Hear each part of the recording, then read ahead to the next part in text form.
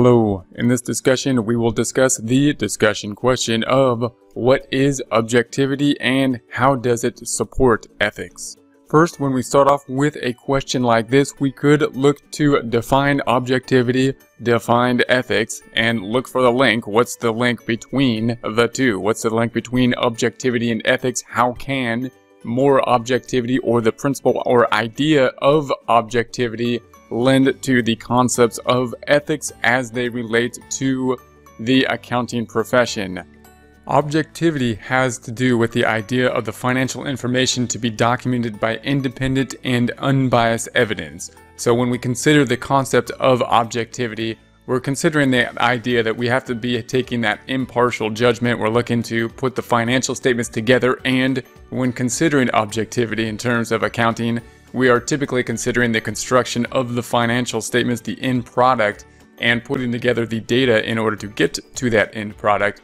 And we're taking what you might think of as a scientific approach, meaning we're taking an unbiased approach, or an approach where we would think that a reasonable person, we could say using legal terms, would get to the same conclusion in compiling the data in accordance with the rules that are set up to compile data in the format of financial statements. So we're trying to be impartial as possible when constructing the data. We see this kind of impartial idea, this kind of concept of impartiality when considering the field of audit. When we're looking to be a third-party auditor, this same concept of impartiality comes into play when you're considering getting an opinion from somebody. The question is, who is that opinion coming from?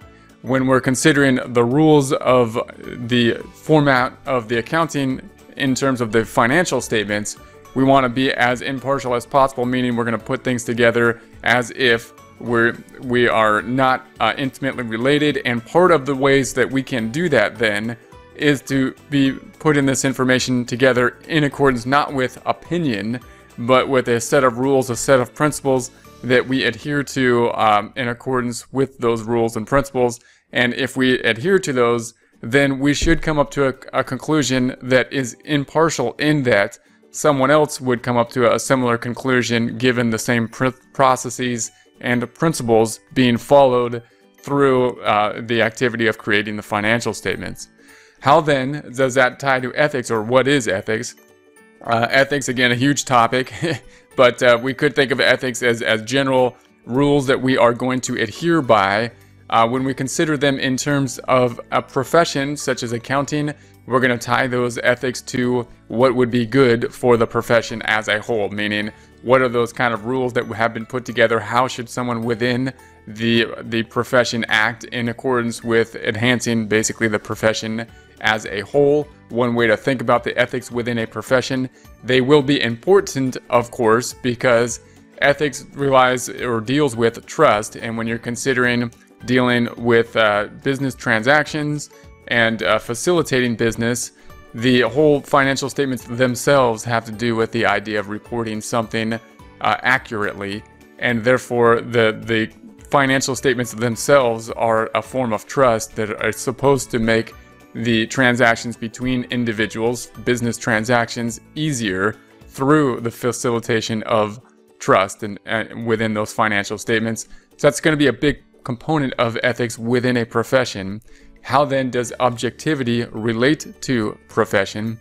The idea of objectivity means that we're going to put things together in this impartial way, and that helps users of financial statements view the financial statements as something that is impartial, as something that could have been put together by, say, a third-party individual, and therefore, because of that impartiality, because of them not being put together as assumed by just opinion, but by a set of rules, then the third parties, the people that are depending on them, those being the creditors if we want to get a loan, the investors or the customers if we want people, the investors in that case, if we want people to purchase the stock within the business, we need them to be able to say, hey, these financial statements were put together objectively, meaning they were put together in a set of rules as if an impartial person was basically following those set of rules, and therefore we can rely on these financial statements to be constructed in this format and to be comparable then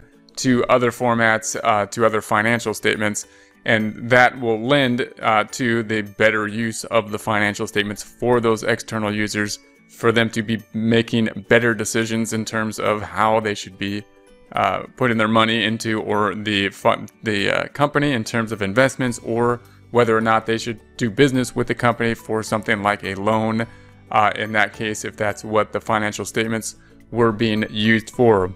So if asked what is objectivity and how does it support ethics within an essay question format, wrapping that up, I would first think of the definitions of objectivity, which is some way of being impartial. We're trying to put something together in an impartial way. Part of the way we can do that is through the structure, us following a structure rather than just basically putting things together by opinion.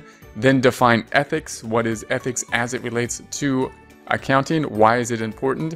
And that could be a long discussion, but you can break that down to the rules that accountants are going to follow in order to build the profession, in order to build trust within the profession, in order to do things that are good for the profession. How should individuals act within a profession? How are those two then related? How does objectivity lead to ethics? Objectivity is one of those things that helps people have faith in the financial statements. An objective viewpoint is something that would be valued by third-party users of financial statements, and therefore they achieve kind of that same goal, that goal of basically trust within the financial statement and advancing the trust of professionals, of accountants within the profession.